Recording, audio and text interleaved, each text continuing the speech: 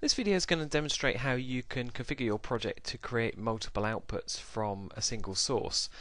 So I've got a sample project opened here that contains a couple of conceptual topics, a .NET assembly that I'm generating documentation for automatically, and the default profile that's been created along with the new project.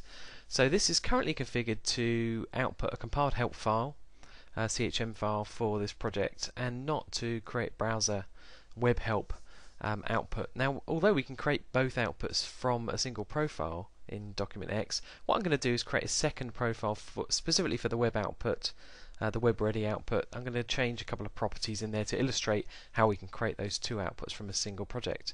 So I'm going to start by creating a second profile, and instead of creating a completely blank new profile, I'm going to base this second one on the existing one. So I'm going to right click on it in the Project Explorer and select Clone, and that's going to create and open the second new profile for me. So I'm going to call this Web Help, and I'm going to go back into the original profile here, and I'm going to rename that to Compiled Help.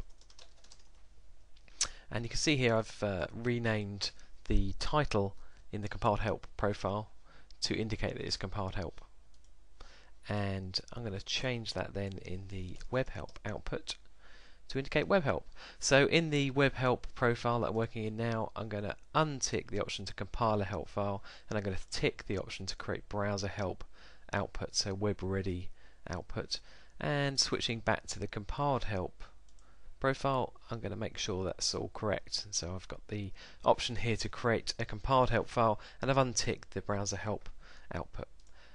So close those both down. So now I've got two profiles, one's creating compiled help output and one's creating web help output. So I'm going to click the build button to kick off the build process. I'm going to build both at once. So I'll skip the video forward by 11 seconds just to skip the build process there.